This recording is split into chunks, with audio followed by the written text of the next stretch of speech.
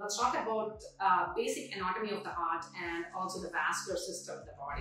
You have a right-sided heart and you have a left-sided heart. Your blood comes from the superior vena cava and inferior vena cava. From the veins, it drains into the right atrium. From the right atrium, that's the upper chamber of the heart, it goes to the right ventricle.